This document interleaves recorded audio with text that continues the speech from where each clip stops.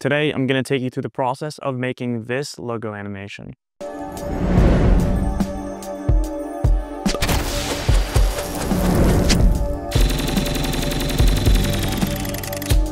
So here's how it came to be.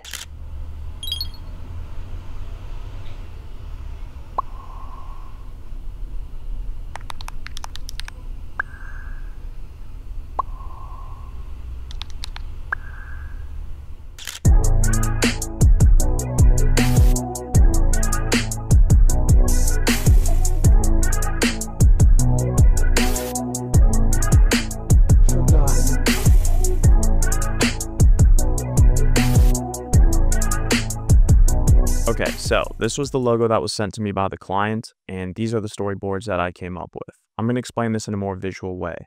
Imagine the cup enters the frame, the straw comes from the top down, punctures the lid, spins around with some lightning on it, and then boba balls shoot out of the straw like a gun, and then it returns to center. Okay, time to pop into Blender. Let's start by creating the backdrop. Add a plane, extrude one side of the plane, bevel in between to create that seamless looking backdrop. Shade it smooth, and then add a camera and just kind of pull it back a little bit. Make sure that it's kind of head on with the backdrop. And then to model the cup, I just added a circle, filled it in, and then I extruded up to kind of get the cylinder shape.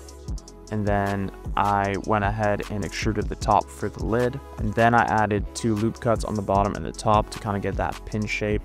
And then I basically just created another cylinder and placed it inside, and that's kind of going to be our liquid container. Add some area lights. I just went for a 3-point lighting setup, backlight, rim light, and fill. Okay, moving on to texturing, I'm going for a cell shaded cartoon look. I found this tutorial on YouTube. I thought it looked pretty cool, so I just added this same kind of toon shader on everything. You can go ahead and pause the video now to see the node setup if you want to copy it. Did the same for the lid. So for the boba balls, it's the same thing. Went ahead and made a bunch of those and put them at the bottom of the cup. Let's go ahead and slap on the camera sticker to the cup with a shrink wrap modifier. Okay, let's animate now. We're gonna have the cup fly into the scene. The straw is gonna come into frame, puncture the cup. It's gonna spin around a few times.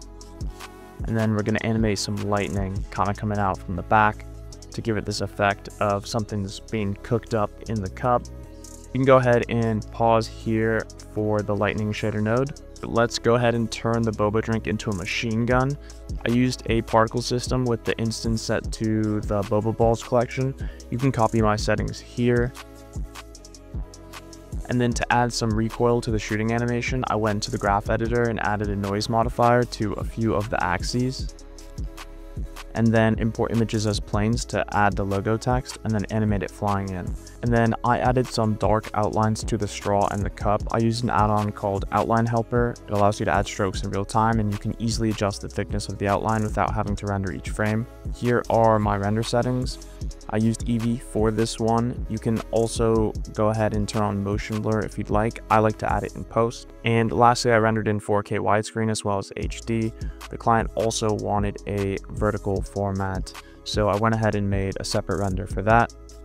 Here is the breakdown. And then to spice everything up, I added some color to bring the animation to life and make the colors pop a little bit. And then the final step was adding sound design. There were a lot of practical effects like the electricity in the straw puncturing the lid.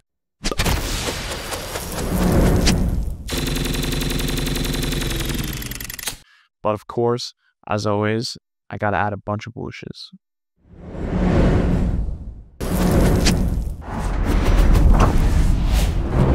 Alright, that's pretty much it. Thank you guys so much for watching. If you've enjoyed, please leave a thumbs up and comment down below for any future tutorials or videos you want me to make. Otherwise, I'll see you guys next week. Peace. Alright, that boy is back.